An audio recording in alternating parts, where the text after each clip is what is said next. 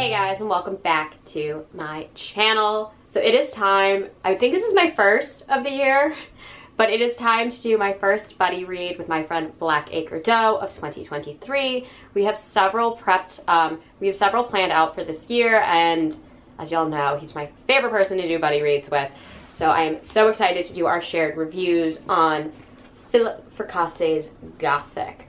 If you guys do not know who Blackacre Doe is, he is an awesome guitar player as well as booktuber here on YouTube. We'll have his info all linked down below.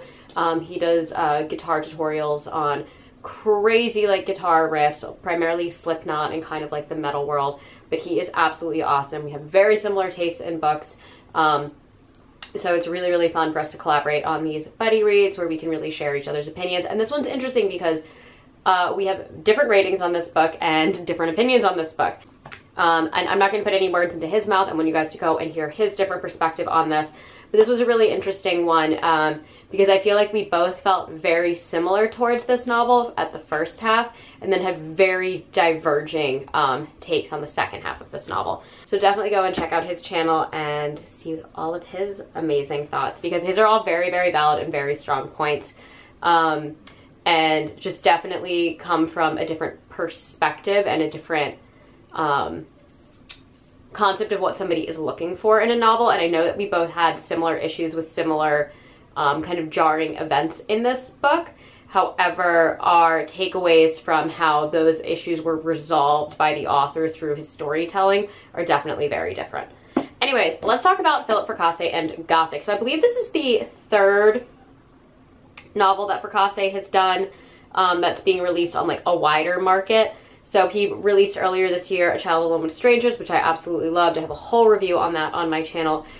Prior to that, he released in a limited run The Boys in the Valley, which is coming out through Tor in July. I want to say I'm very excited about that because I've heard amazing things. And then this was just released about a month ago through Cemetery Dance Publications, maybe a month and a half ago. And this is it. Now, one of the things I know that Blackacre talked about was how kind of like cheesy this cover was. I actually really dig it because Philip Fracassi kind of talks about why certain books look certain ways later on in the novel, and he does kind of explain what went into the creation of this book cover.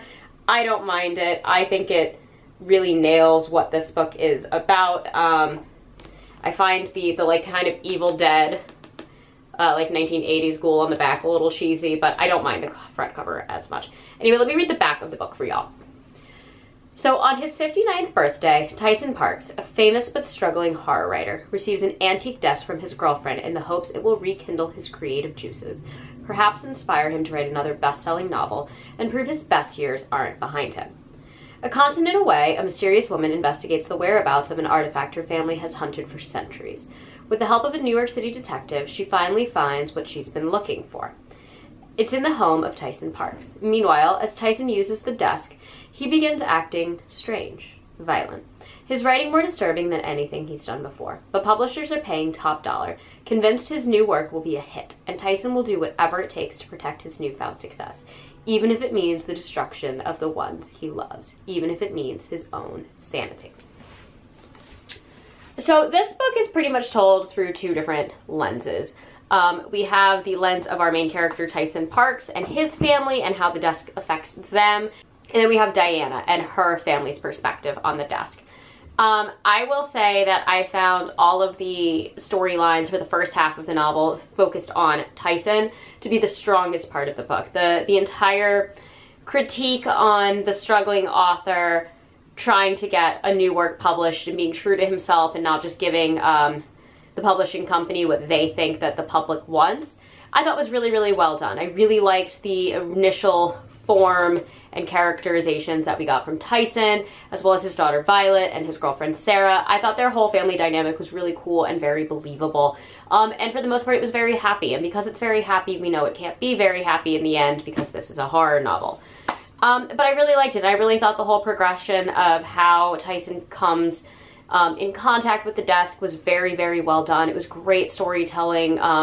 Sarah's whole inner monologue throughout the entirety of the novel, for the most part, was very, very well done. And Philip Fracassi did that in A Child Alone with Strangers too, where you get really good, realistic representations of not necessarily main characters, but strong minor characters, internal monologues, and how they feel, especially in Child Alone with Strangers, like Henry's aunt and uncle, and the detective. Like, you get a lot of really good character development with Philip Fracassi, and that was the exact same in this novel for the family dynamic.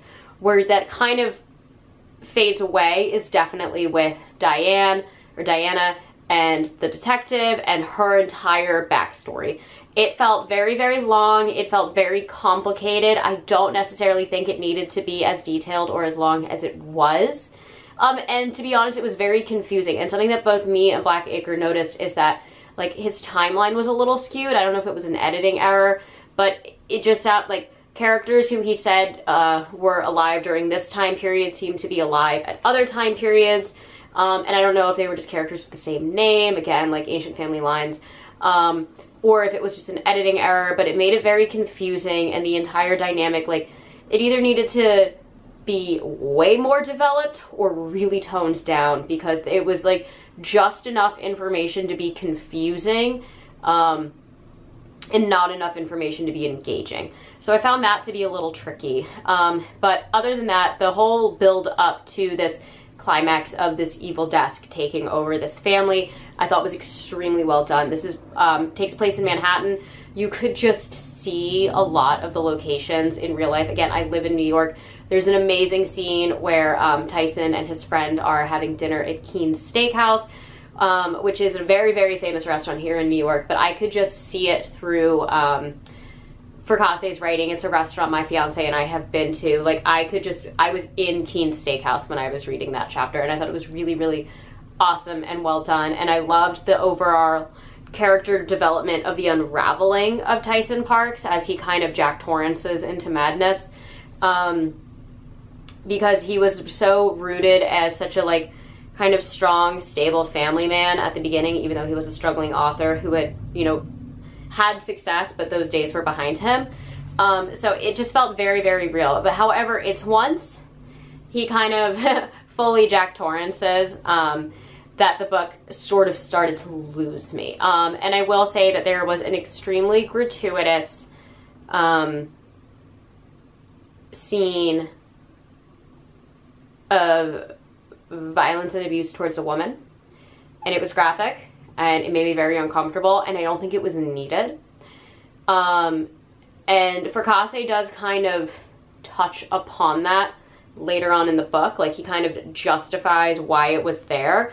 I don't necessarily think that scene needed to be in the story, and the number one reason I don't is because the woman who is the victim of this absolute horrible act, and again, this is just like a trigger warning, it's not a fun scene to read, literally has a moment where she's just like, I guess that happens, I have to accept it. And it's like, no. We take a very, very strong character, put her through something super traumatic, and her response is to just immediately go back to her abuser. And she justifies it, and the justification I just thought was so wrong, and you could just tell that this novel was written by a man. And it made me feel so gross reading it because it was so horrible, and way to take a very, very strong, independent female lead and just knock her down. And I don't believe that that character would have done that at all based on everything that we had read about her previously. So that I thought was really, really jarring, and that was definitely the turning point of this novel for both me and Blackacre. And then it just kind of gets very, very depraved. The second half was definitely nowhere near as strong as the first half. It kind of goes off the rails. Like, both storylines start to intertwine in the second half of the novel, and just had a lot of unnecessary filler. I felt the entire storyline with the detective could have pretty much been truncated. I felt a lot of the story with Violet also could have been very, very truncated. I don't think any of the final act with the detective or Violet was necessary.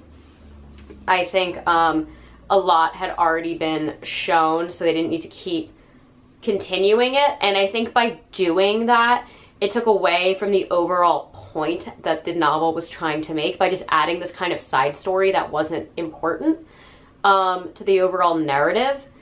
And it just felt very, like, it just felt added on last minute to, like, lengthen the novel. And I think it would have been more interesting to kind of focus on what the detective is bringing up to Tyson. There's this moment where we understand exactly kind of what's going on and what the purpose of the desk is, and at the same time, it's very much an elongated metaphor for the career of the horror author. And it talks very much in depth about how there is this extreme side of horror, and there is a consumer's market for horror in that kind of nature, and how back in the 70s, 80s, even early 90s, this kind of extreme horror and this degradation of women and this making women like kind of objectified was socially acceptable, and it's not anymore. And yet it becomes a thing where artists or authors who were big in the 70s, 80s, and 90s are having a difficult time maintaining their style and their tone and being successful in today's consumer market. And I think that is the entire point of this novel, and why Fracassi feels the need to write about women in certain ways at certain points, to kind of parallel what is happening. The book becomes very meta and very self-aware, is very much in this mindset of how do you stay relevant after the height of your career if you're a horror author? What do you have to do? What territories do you branch into? How do you take on social media and cancel culture? It becomes very, very, very self-aware of today's world.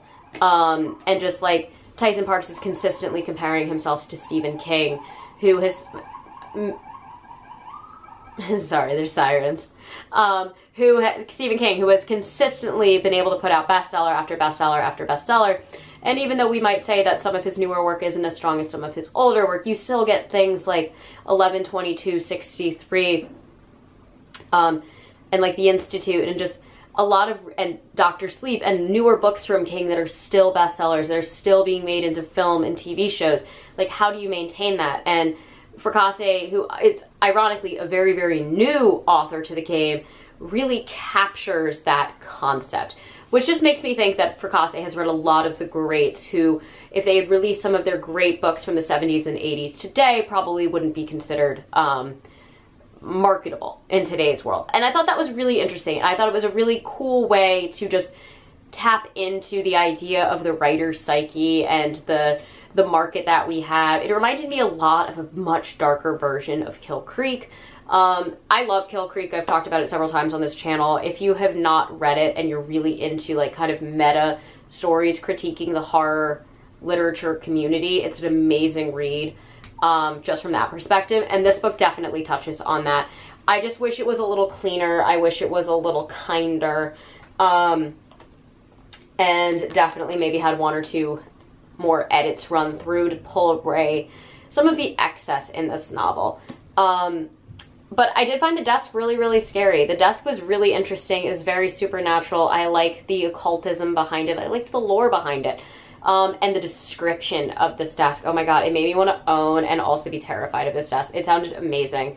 So I do think that there were some shining moments in this novel, but I don't think it was as great as I was hoping it was going to be. It's a very, very low 4-star rating for me because I do appreciate what Fracassi was trying to say, and while I don't necessarily agree with some of the methods he used to get those points across, I did really appreciate the meta ideas in here. Whereas something like A Child Alone with Strangers was an almost 5-star read for me. Like, it was so close. It had a few moments of like animal cruelty and like some questionable scenes that dropped it down, but I really, really loved that book, and I thought this book was very intelligent, very well done, creepy, really, really creepy. There's kind of this almost all-encompassing consequence that comes from the desk towards the end of the novel that was really dread-inducing and just a little cheesy at the same time, but still, like, the point was there and I appreciated it.